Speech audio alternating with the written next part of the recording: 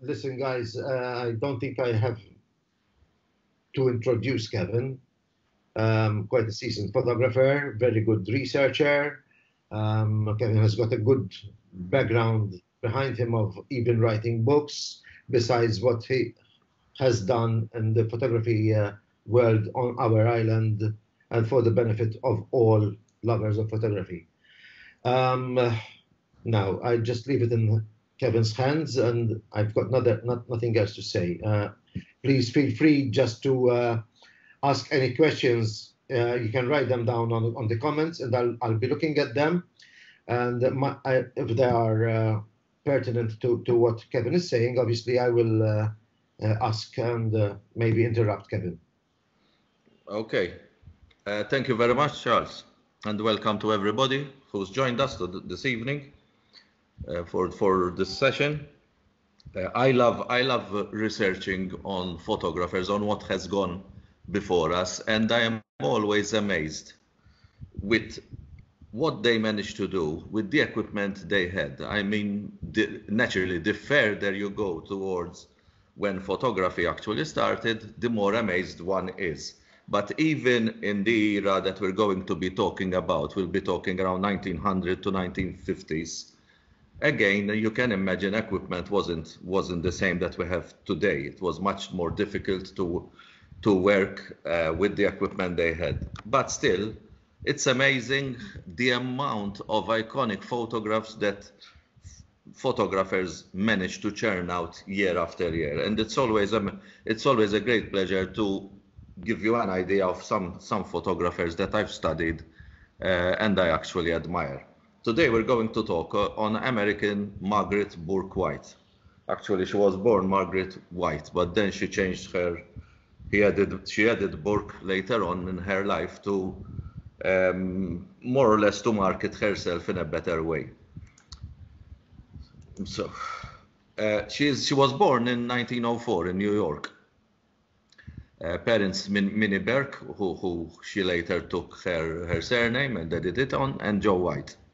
Her father was an engineer designer in the printing industry and also an enthusiastic photographer. I mean, a part-time photographer, not a full-time person. In fact, when we look a lot at Margaret's work, you can see that the engineering designing of her father must have influenced her in her actual photography, in the way she composed, and also in the subjects she was very good at and had a passion for. Her father, as I said, Joe White, had built the first printing press for Braille. Braille is the system for blind people to be able to enable them to read. Okay, so he was quite a great inventor. But yet he was never a businessman, as money did not really interest him. He was more of a person who was into trying to invent things and projects and stuff, but not really interested a lot in the money. We know of a lot of people like that who sort of are very famous in what they did, but generally did not really make the money. The couple had 3 children, okay, Roger, and apart from Margaret, there was Roger and a sister who was called Ruth. Here we see a very, very old picture done by their father of Margaret Bourke White. Margaret had a very, very strong bond with her mother. And she actually resembled more her mother, although in her thoughts and in her experiences, she was very much into what her father was interested in, but she was more stronger bond with her mother. Her father was quite quiet and always at his home. So the parents, although they were had this great bond with their children, the father was more interested in what he was doing, in a way, very much absorbed, and the mother, like nearly all families, was more interested in raising the children. So naturally, the children usually had a much, I remember even ourselves, we had a much stronger bond normally with our mother than with our father, although because the father would be naturally out trying to earn a living for the whole family. So he would still be less there. Both parents were interested in natural history, and in fact, Margaret Bourke White says she started nearly more as a biologist than a photographer, because she too was very interested in what was happening in the natural history field. Her father also taught her to be fearless, to be brave, which is something quite nice for that time, because as you all know, I mean, women were considered more as a stay at home and not to go out in the working field. But what really changed things for women was the Second World War, where they had to all go out in the working field, because most of the males were soldiers or out at war, so they had to take up what the male would be doing in peacetime. So that way they made great strides in emancipation. But also her father, as I said, taught her, listen, if you want to do something, don't think about your gender, just do it. This is another shot by her father, by Margaret's father, of Roger, her brother. And we continue a little more on her biography. In fact, between 1922 and 27, she attended the American universities, different ones. And when her father eventually died, the family was rather hard up. In fact, the first camera that her mother could buy her had a crack on its lens. It was a 3¼ inch by 4¼ inch ICA reflex camera. She started photography as a hobby whilst at one of the universities. She quickly became attracted to photography, both as a craft and as a science, as well as to what the camera could actually do. At first, she tried unsuccessfully to work as a waitress, actually, again to try and make up for her father's death and help around with the family. But eventually, after doing a bit of a stint as a waitress, naturally she wasn't very happy with the job, and she tried to do her best with her camera.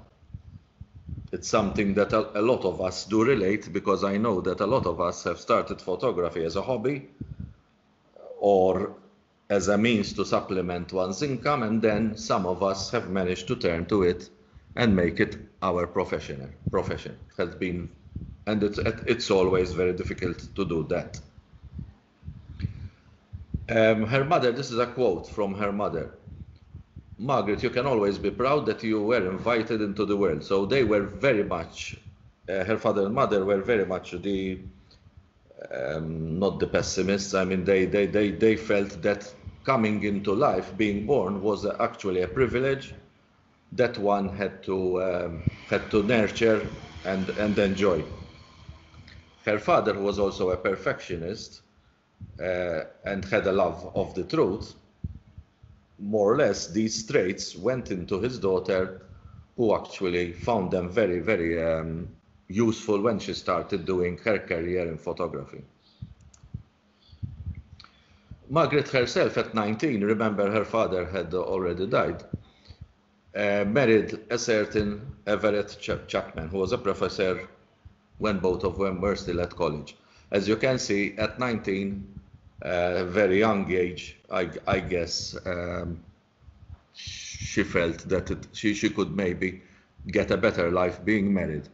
It didn't turn out very well, because her mother-in-law was very hostile to her, and her relationship with her mother-in-law made the marriage last just 2 years.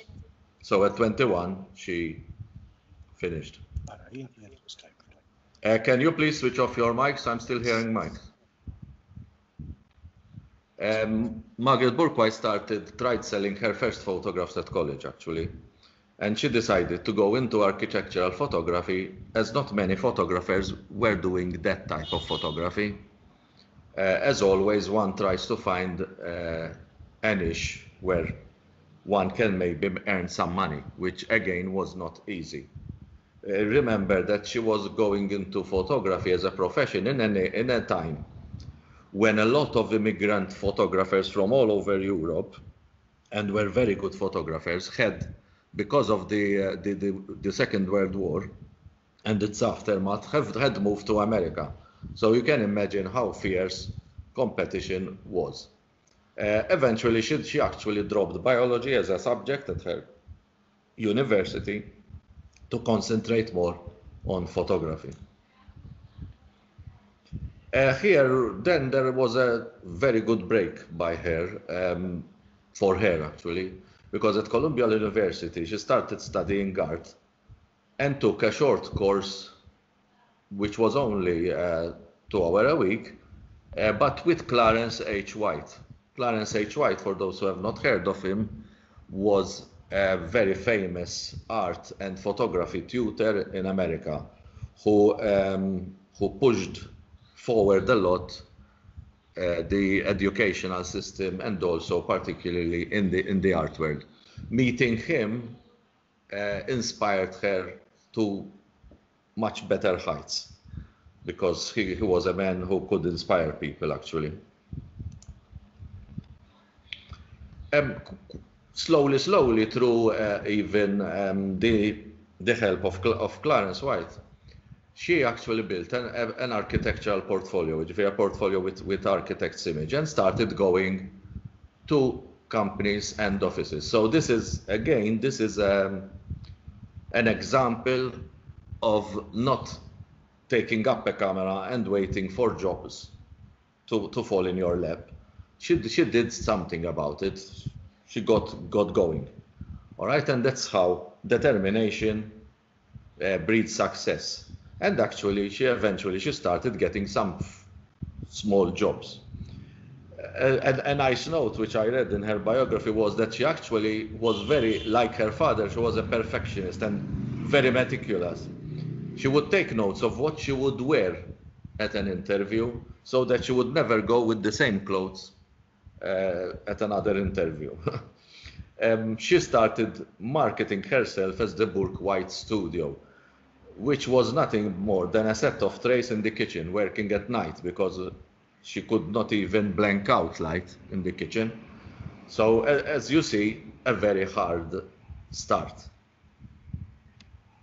I also remember myself starting out. My first darkroom was in what ended up to be my marital home in Bourke whilst I was building it. So you can imagine I used to set up my darkroom every time I wanted to work in the darkroom, and everywhere would be full of dust. Those of you who have printed black and white know what that means.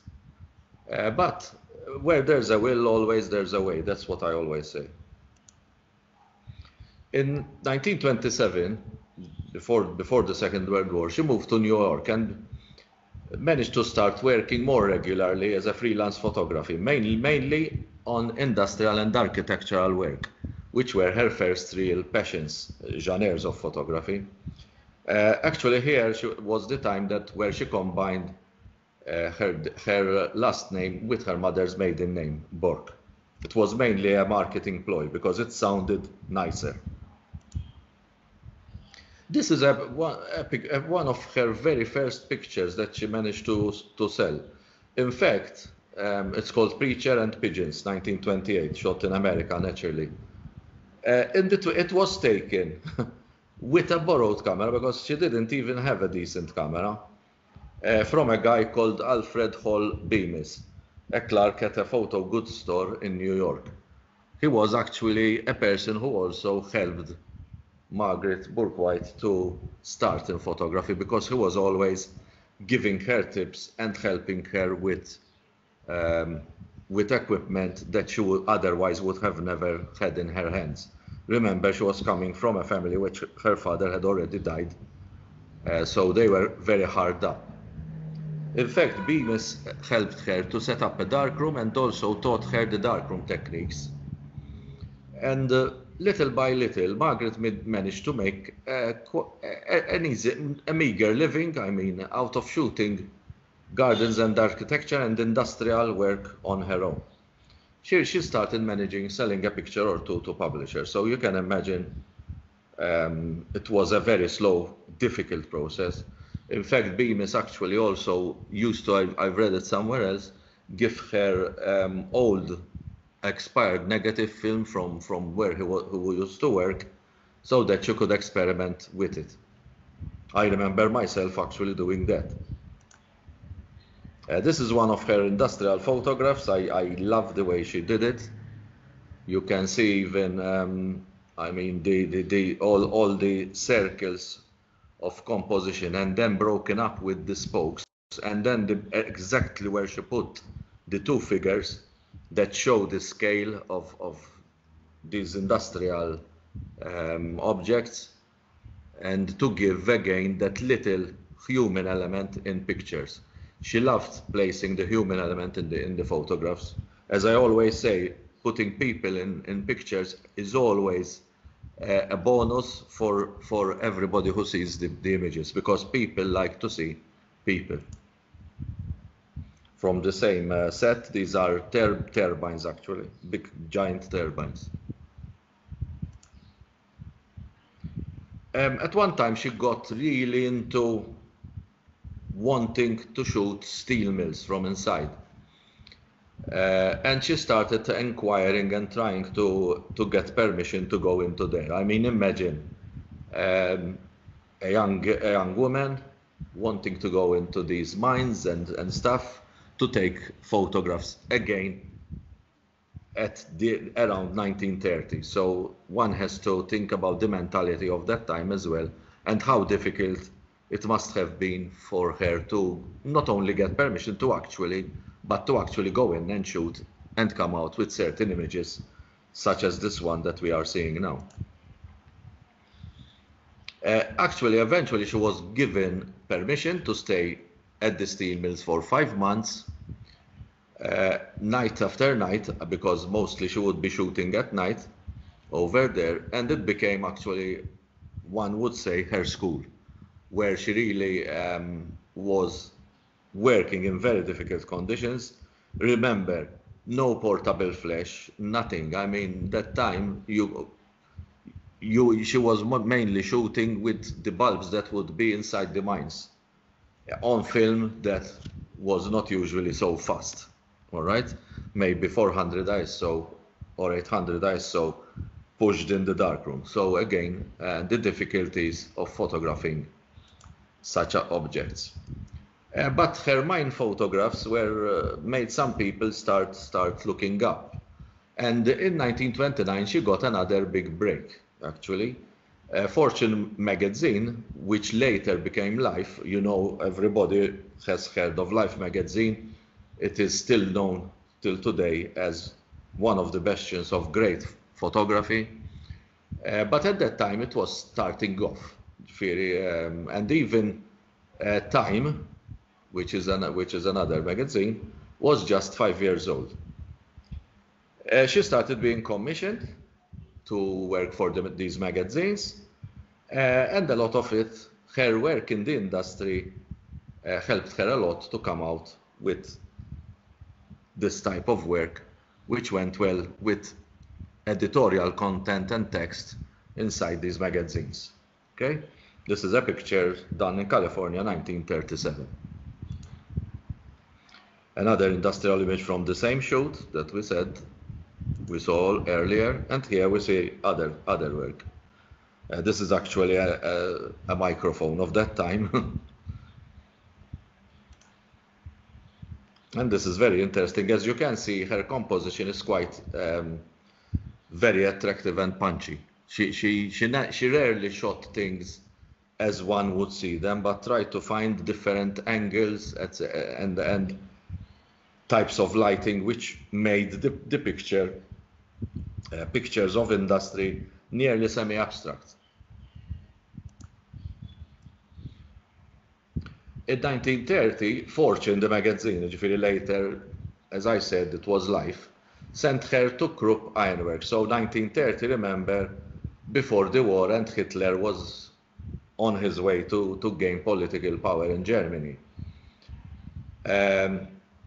And then after that, Krupp Ironworks, we know that Krupp was the biggest, it was a German, old German family, traditional family, who were very much into heavy iron industry. Later on, she was sent also to Russia to cover the Soviet Union. Again, as I said, after Russia had been a closed door for quite some time. The industrial age was coming very much into being.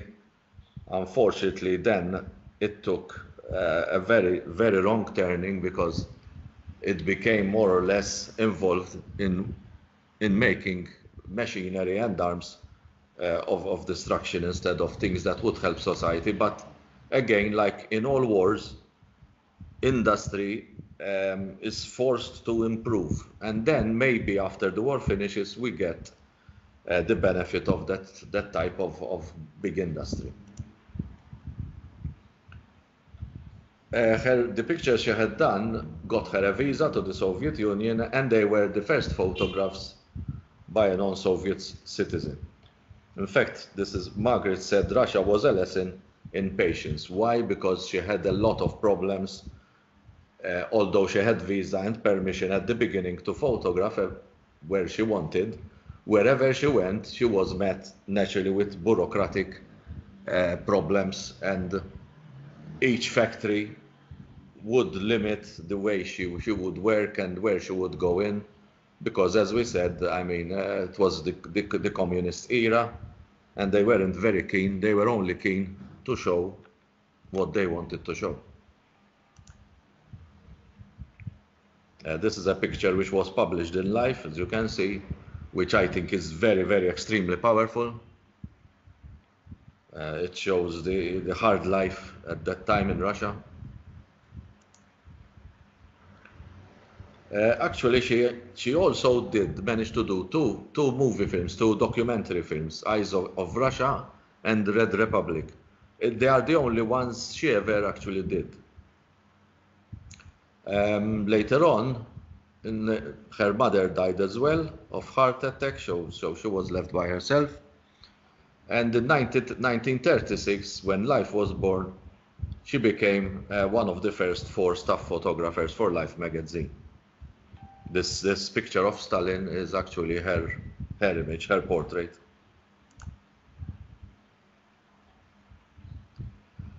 She also, during a period, she was working as well a lot from doing photography inside banks, the architectural work and promotional photography for them. And in fact, when there was the great stock market crash of 1930 in America, she was actually photographing inside the bank at the time.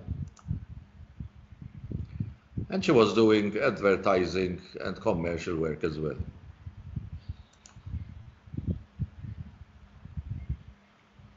Her images, as you can see, are a very important social record of whatever she shot, particularly in places like Russia, India, and also in the United States, naturally. This is an iconic photograph that she took over New York. As you can see, the skyline, the Empire State Building. I think it's a fantastic image. The contrast that there is of the tones of the plane with the rest makes the image outstanding. I never stop looking at this picture. A shot of the Statue of Liberty, not as we usually see her. Again, it's what I always say, even to students. I mean, try and always search the different angle, the viewpoint that others are not really seeing, because that will make your work different, outstanding. During that time, the Bank of Manhattan was in New York. There were 2 buildings which were the highest. One was the Bank of Manhattan, which was 917 feet, and the Chrysler Building, which was 1,000 feet. At that time, they were records heights. In fact, she took pictures from the Chrysler Building in midwinter in very cold temperatures. And eventually she made up her studio on the 61st floor of the Chrysler Building. because as her work increased, she started making enough money and to live a better life, and in fact establish a studio in that iconic building. In fact, also she kept 2 pet alligators, small ones, and 2 turtles. She loved animals actually, in the same apartment. I don't know how she got the permission, but anyway. These are the actual images of her shooting from the top of the Chrysler building. You can see the guts she had, you know. In fact, she's more or less outside one of the windows, outside her studio window, which was 800 feet up. And some other photographer took her taking the actual pictures. She was a fearless woman. She never shied away from danger. In 1934, there came the famous or infamous dust bowl, the Great Drought of 1934 in Texas. She was commissioned for 5 days to cover this and had her own plane transport. I mean, she wasn't driving it, but she had a plane to go to places quite quickly. And in fact, this assignment marked her for the rest of her life, because she saw the suffering of the farmers and their families. I mean, it was so bad, the drought, that they lost all their crops. People were literally dying of hunger. In fact, this is a quote by her about her pictures of the drought. "How could I tell it all in pictures? Here were faces engraved with the very paralysis of despair. These were faces I could not pass by."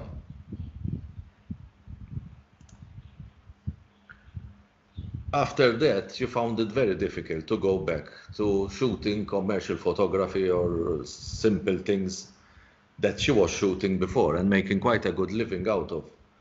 But as I said, the drought bowl, the dust bowl affected her so much that she started trying to take assignments which meant something to her, which were either creative or constructive or passing a message. In fact, she even refused at that time $1,000 to do an advertising picture. So her work started slowly changing. Instead of going more on the aesthetic and the commercial, she started going more on the way American society was developing in what were difficult years.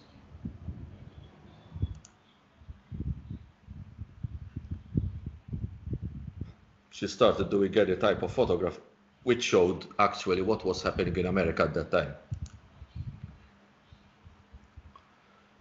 Erskine Caldwell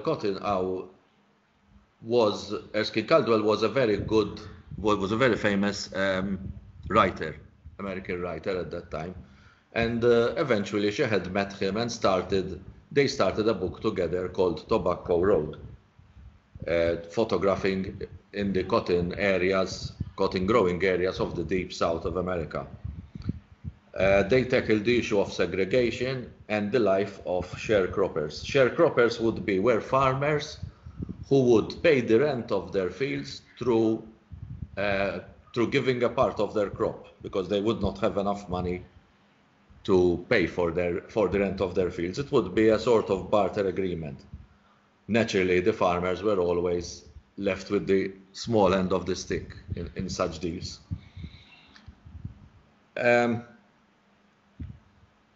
Before this, she had disengaged from commercial work before going on this type of photography in the South, and also left her penthouse studio. The alligators went to actually an experimental school.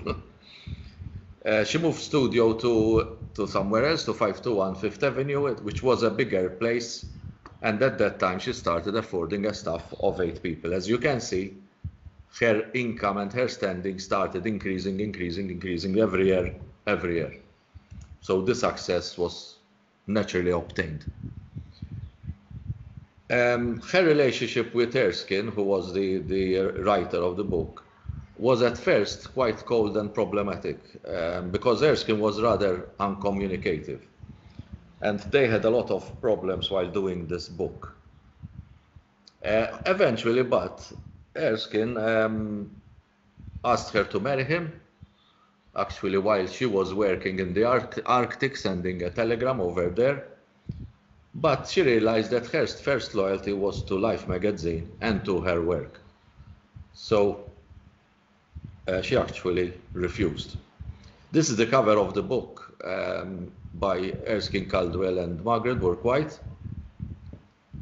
And this is a quote from Caldwell, and I'd like to direct it to people who are starting in photography, because we always have a lot of mixed feelings. I have a lot of people asking me for critique or assessment of their work, and then unfortunately if the assessment is adverse, is not to their liking, they take it against not only me but also against anyone who is giving them feedback. Feedback is very important, and this quote by Caldwell, I think, encapsulates it all. You do not learn much from praise, you learn from adverse criticism. If we were to put it into today's context, I think you do not learn much from having your family post likes on your pictures, but you learn from when somebody is actually assessing the image constructively, naturally. In 1941, as we said, Caldwell and Bourke went to Russia together. Again, for Life, it was the second time she was going to Russia, and war broke out between Russia and Germany. No cameras were being allowed. She had a lot of problems, but one of the must have been iconic moments in her life is that when eventually she was allowed to photograph Stalin, she actually went with Dresden red shoes and a red bow. And that must have pleased Stalin as well. And she was just allowed to take 2 pictures. I mean, imagine today you are summoned by a president or something, and you're just allowed to take 2 images.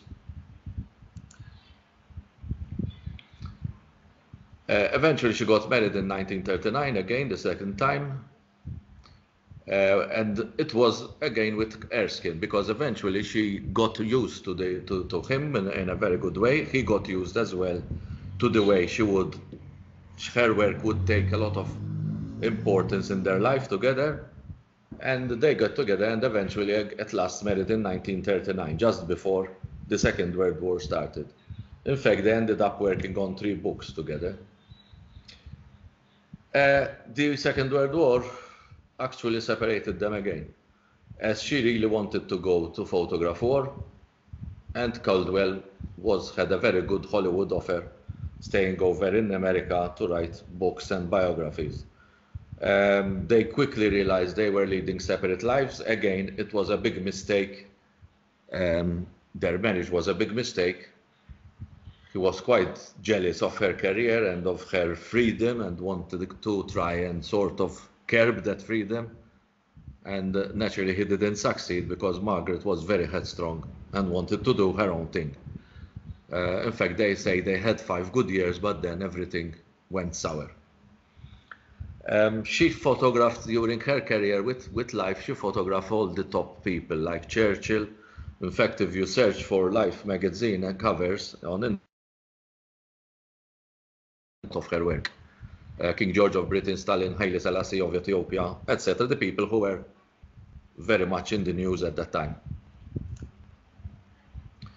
She actually became the first woman war correspondent embedded with the United States Air Force, naturally with her Life accreditation.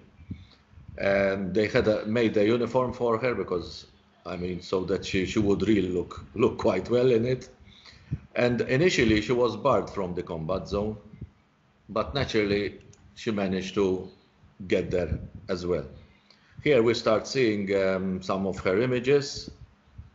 The bottom one, where we see these people on a train, were actually refugees from Berlin moving out. And she started going all over the place again, through actually covering for Time and Life magazines, both of them. several areas. Here we see soldiers in Syria, very, very imponent photograph. At one time when she was going on an African assignment, the ship she was on, the destroyer she was on, was torpedoed. And after drifting for quite some time, they were eventually safely picked up by a destroyer. After this adventure, she ended up again with the Allied forces going up in the invasion of Italy, the retaking of Italy, when the Allies landed in Sicily. She stayed a lot with medical orderlies, with doctors and stuff like that. And unfortunately, 2 packages of films that she shot were lost after they arrived at Pentagon sensors. This was very much a common theme in that time, because remember, films had to be processed or else sent to be processed away from the war zones, and there was the big chance of them getting lost or damaged or destroyed. In fact, she had a whole bag of films which were stolen during the Italian campaign, and in fact she had to redo the work all over again. This is in Italy, military hospital in 1945, during her stay in Italy during that time,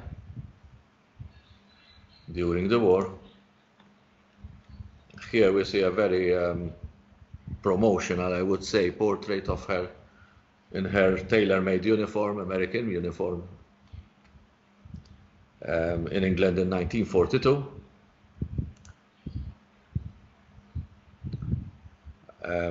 She would say that sometimes on flying missions, when they would go a very high altitude, this was a problem at that time. Temperatures would really fall down, and the film would actually freeze and break.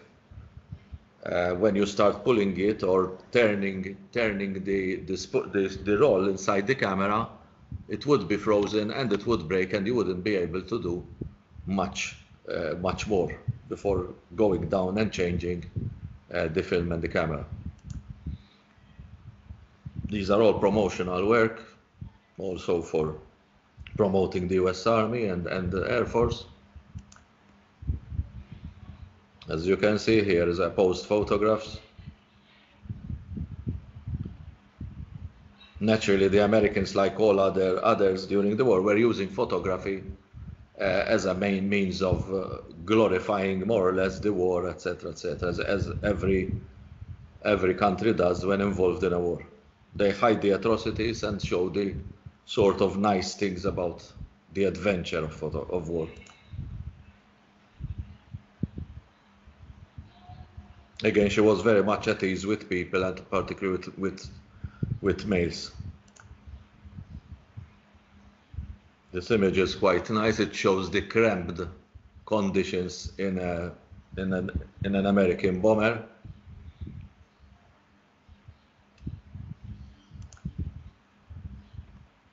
And she actually started becoming like a pin-up for the Americans, you know, because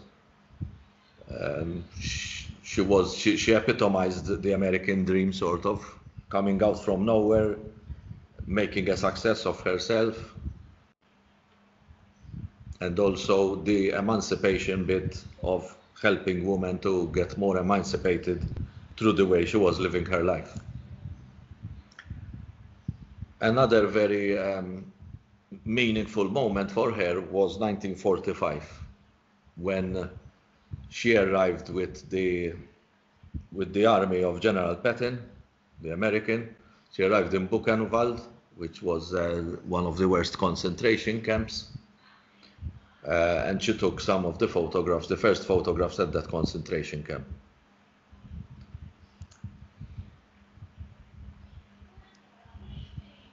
She felt that she was so shocked with what she was photographing that she was doing things like automatically, only really realizing what she had shot when she started seeing the printed pictures from the darkroom.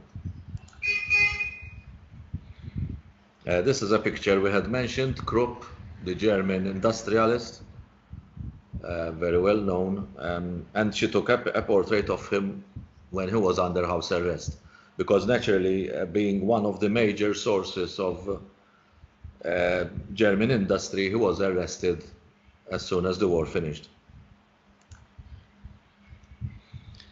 She did a lot of photography after the war in Germany, which was, as you can imagine, all broken up. It was totally, everything was bombed out, particularly places like Berlin and the other industrial areas which had been bombed by the Allies. It was very hard for people to try and get back to live properly. This is again an overcrowded train departing from Berlin, because Berlin was one of the most worst hit cities of Germany. So a lot of people after the war were trying to leave to try and make a living elsewhere. Some other images of hers. The one at the bottom is a Russian tank crew. And the one here you can see, I mean, needs no explanation.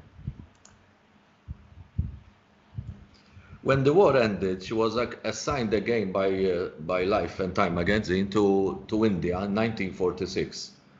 And she met Gandhi, the Indian activist. She says of him, naturally he made a very, very big impression on her. And she says he was one of the saintliest men I have ever met. For 2 years, she covered the split between India and Pakistan, where millions actually died. As you know, the British wanted to leave India at that time. They couldn't afford to keep it as a colony.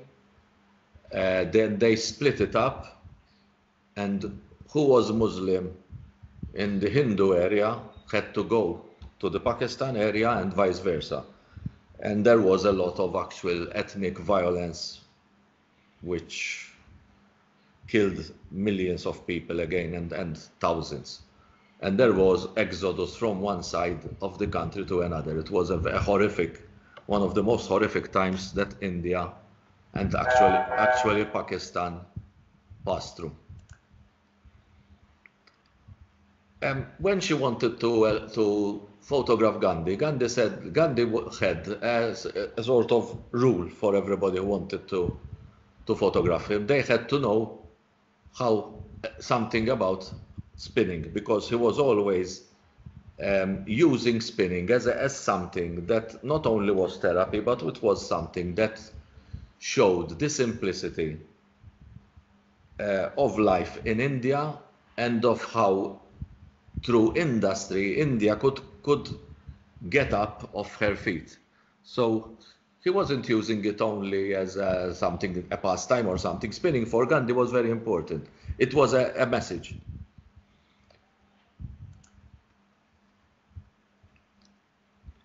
When she first tried to photograph Gandhi, she went on Monday, but she couldn't do it, because every Monday he would not speak to anybody. It would be his day of silence and recollection. When she eventually got in, conditions were very dark, and during her first session, everything went really wrong. Even her camera was not synchronizing with the flash bulbs that she had. But naturally, she persisted, and she came out with a lot of photographs eventually of Gandhi. Gandhi playfully used to call her the torturer, because she was very insistent and wanted him to pose here and there, etc. It actually contradicted Gandhi, as he considered machinery evil. During that time, as we said, of religious fanaticism, when there was this great migration, 6 million people were actually on the move. And she would follow the convoys of migrants from one area to another. In fact, she said that the fighting during the Indian separation looked very much like the concentration camps. It was that bad. Here are some pictures of Indian migration.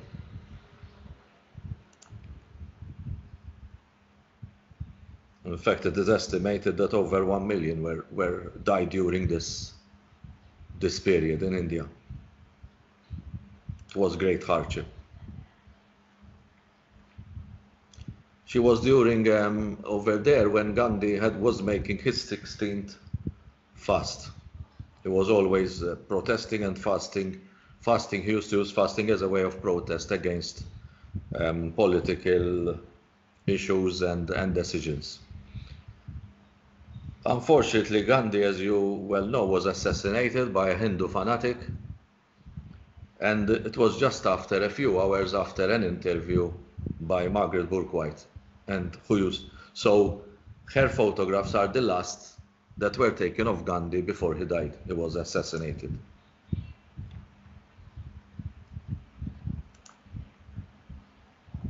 In fact, she says, nothing in all my life has affected me more deeply than this one Christ-like man who had died to bring unity to his people.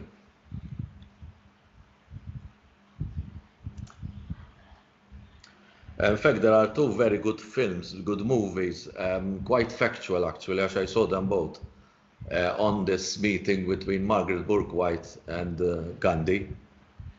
Here we see a still of Ben Kingsley and Candice Bergen, who was playing the part of Margaret here. In fact, this is actually she has the same camera that Bourke used to prefer when taking portraits, etc. In fact, there was then a later film which was called Double Exposure, and again this was more of a glorified type of movie. The first one is much more factual, but still they are two good movies that are worth seeing, particularly if you're interested in her life, and which was really interesting, and her work. After the war and after Gandhi, she did some work in South Africa during the apartheid days. Again, very impressive work, very photojournalistic.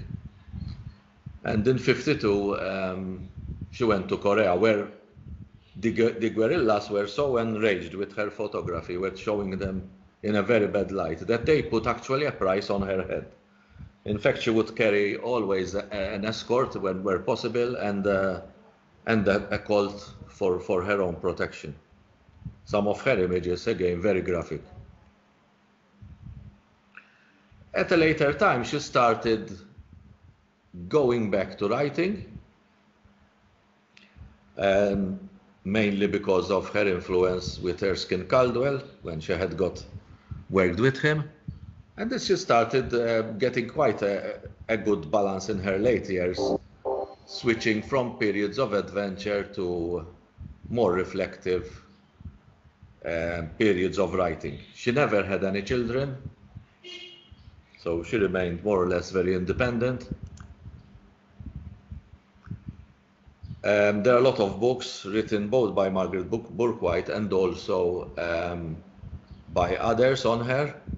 I highly recommend this one, the autobiography of Margaret Bourke. It's a very, very intimate, nice book on her. Unfortunately, in 1952, she contracted Parkinson's disease. However, she continued to photograph and write, eventually retiring from the magazine in 1969. So she was one of the first photographers of Life magazine at its onset, and one of those who worked so many years throughout so many historical events in society. Margaret Bourke died quite peacefully, in fact, in 1971 in Connecticut, where she had retired for the last few years. This is a very stylized photograph of her at her best. And I end with this quote from her, which quite sums up, I think, her character. "Nothing attracts me like a closed door. I cannot let my camera rest until I have pried it open." It's talking about the inquisitiveness of a good photographer, and of always wanting to research, to see, to experience. Thank you very much. I hope you have found this interesting.